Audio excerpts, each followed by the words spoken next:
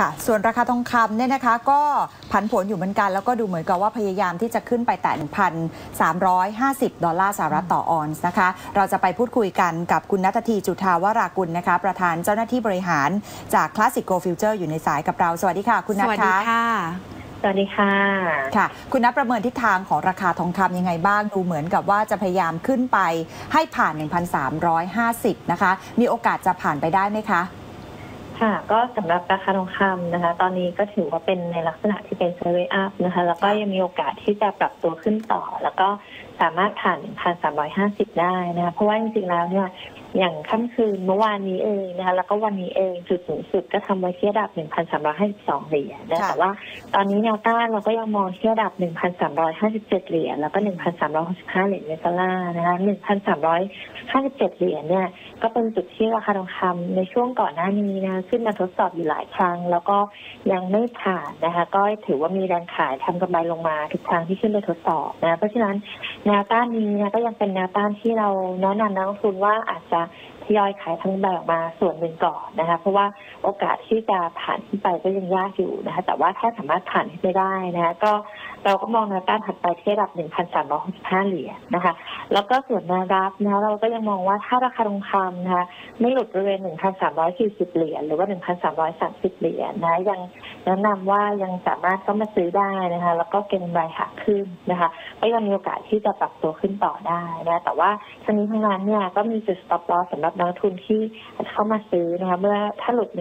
1,330 นะอาจจะต้อง stop loss ออกมาสำหรับนักทุนระยะสั้นนะคะแล้วก็สำหรับสัปดาห์นี้นะคะก็ยังมีประเด็นที่ต้องติดตามนะไม่ว่าจะเป็นค่ำคืนนี้รายงานสรุปภาวะเศรษฐกิจของสหรัฐนะคะก็ต้องติดตามว่าตอบมาเป็นอย่างไรแล้วก็มีมุมมองอย่างไรสำหรับ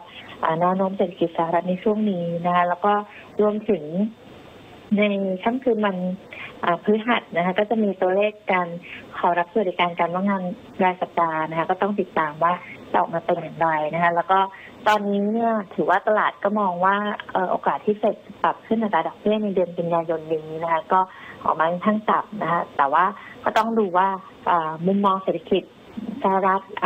เฟดบุ๊กคืนนี้นะคะจะเป็นอย่างไรบ้างแล้วก็รวมถึงการประชุมธนาคารกลางยุโรปสัปดาห์นี้นะคะ ECB ก็ต้องดูว่าทาง ECB จะ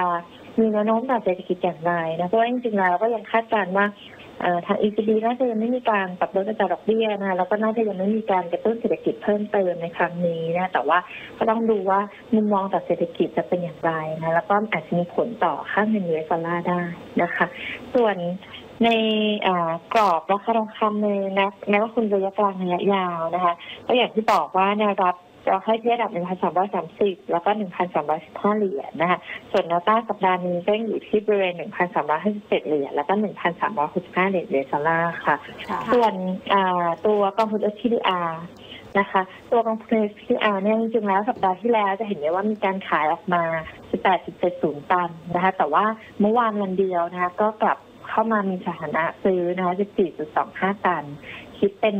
1.52% เลยทีเดียวนะคะซึ่งปริมาณการซื้อของ SPDR เมื่อวานก็เป็นปริมาณที่ค่อนข้างมากนะคะแล้วก็ภายในวันเดียวนะคะก็ตรงนี้ก็ถือว่าอาจจะหนุนนำแล้วก็ทำให้เป็นอีกตัวหนึ่งที่เข้ามาสนับสนุนการปรับตัวของขึ้นของราคาทองคำในช่วงนี้ค่ะค่ะได้ค่ะวันนี้ขอบคุณมากนะคะค่ะขอบคุณค่ะสวัสดีค่ะคุณนัทก็ยังประเมินว่ายังเป็นขาขึ้นอยู่สำหรับราคาทองคำนะคะแล้วก็ในบางจังหวะที่ผ่าน 1,350 ไปเนี่ยบางครั้งมันก็หล่นลงมาเหมือนกันแต่ว่าแนวต้านถัดไปก็มีโอกาสที่จะขึ้นไปได้ถึง 1,365 ดอลลาร์สหรัฐต่อออนซ์ก็เดี๋ยวคงต้องติดตามลุ้นตัวเลขเศรษฐกิจกันต่อไปด้วยค่ะ